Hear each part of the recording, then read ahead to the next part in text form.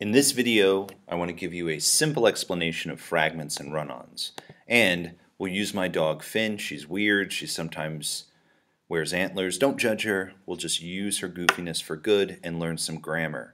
So there's some terms you're going to need in not only this video, but in the other resources that I've linked into on this blog post. The first is a clause. You'll hear other people talk about a clause often. It's a group of words containing a subject and a verb. Some people might also say it's a subject and predicate. There are two types of clauses. The first is an independent clause. This is a sentence. It's a synonym for a sentence. It stands on its own. A group of words containing a subject and verb which expresses a complete thought. Here's an example. Finn wears antlers on very special occasions. It makes sense on its own. Finn is the subject. Wears is the verb. What's that predicate about? Well, the predicate is just anything in the sentence that lets us know more about the verb. So the predicate in this case is wears antlers on very special occasions.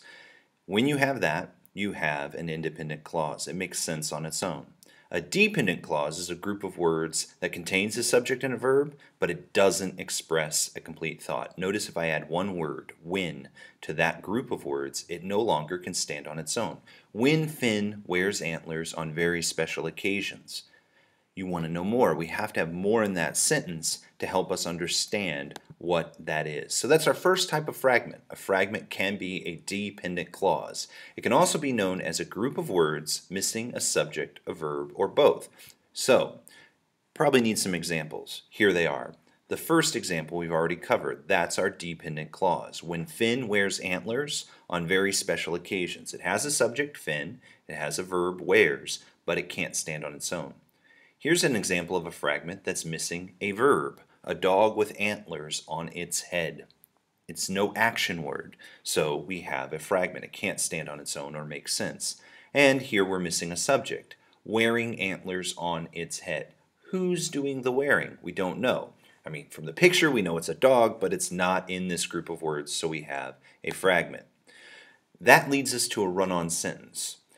A run-on sentence is when you have two or more complete sentences incorrectly joined. And remember, a complete sentence is also known as an independent clause. So again, you need some examples for this. Here we have two run-on sentences. Finn wears antlers on very special occasions. She is always embarrassed. This is known as a fused sentence. Two sentences next to each other without any of the correct punctuation. I'll put some color to it to make it help you see it even more clearly. Here's our first sentence in blue and our second sentence in green without punctuation. That honestly doesn't appear that often in my students' writing. However, this next example of a run-on is a very common run-on mistake. It's actually the most common comma error in the world, and there's another video on this idea. But Finn wears antlers on her head, but she is always embarrassed. We have the first sentence in blue, the second in yellow, and we have a conjunction or a joining word, but without this comma, it's missing a comma, we technically have a run-on sentence. So how do we fix these run-on sentences? There are three ways. The first is to add a period, otherwise known as a full stop. When we do that, we always capitalize the first letter of the next sentence. So we have Finn wears antlers on very special occasions, period. She is always embarrassed. You can also use a semicolon. With a semicolon, you're linking two very closely related sentences. It only works if the two sentences are closely related, and a word of warning. You don't want to overuse the semicolon. If you use it too often, it becomes distracting. I think once or twice on a page is probably a good rule of thumb. But it's a great way to add some sentence variety. And the third way to fix a run-on is the one we've already talked about. That's the comma with a conjunction. Finn wears antlers on very special occasions, comma, space, but she is always embarrassed. Without that comma, we have a run-on. If you add it, you fixed that kind of run-on. So, how do you remember conjunctions? Remember the acronym FANBOY. This will give you the most common conjunctions in English. Not all of them, but the most common. For, and, nor, but, or, yet. Good? All right, let's practice some. Ask yourself, do we have a fragment, a run-on, or a complete sentence here? And if you say a fragment, pat yourself on the back. It is indeed a fragment. We're missing what? Bonus points. a verb or predicate. That is correct. We need that action word. What's Finn doing? Well, here's an example. My dog Finn is very intelligent. Here, do we have a fragment, a run-on, or a sentence? And you probably know that this is a complete sentence, an independent clause.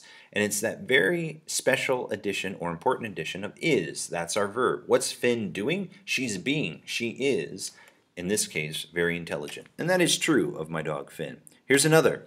What do you think? When my dog Finn barks so loudly that my skull feels like it might crack. Do I have a fragment, a sentence, or a run-on? And indeed we have a fragment, again, because we have that word at the beginning, when, and we need something to finish it. So let me finish that thought to make a complete sentence. When my dog Finn barks so loudly that my skull feels like it might crack, comma, I try to remember that I can annoy her too, like by putting antlers on her head. One quick note about a comma rule here. When you have the dependent clause at the front of the sentence, you always put the comma. If I were to switch this around, I wouldn't need the comma. But I can't really switch that sentence around. Here's one more example. What do we have here? A fragment, a sentence, or a run-on. My dog Finn, the smartest dog I have ever known, can cause me so much stress at times, but she has a very sweet personality, and after barking at strangers will only want to lick their faces and take a nap with them. This one's trickier. It is a complete sentence. Just because a sentence is long does not mean that it's a run-on sentence. I mentioned this in class. Michael Chabon wrote a 7-page sentence in one of his recent novels. So you can actually make a really long sentence that is not a run-on. And in this case, our first sentence is in blue, our second is in green. Both of those are grammatically correct, and they're joined with a comma and conjunction. I hope this video helps, and I hope the resources on the rest of this blog post will help you as well.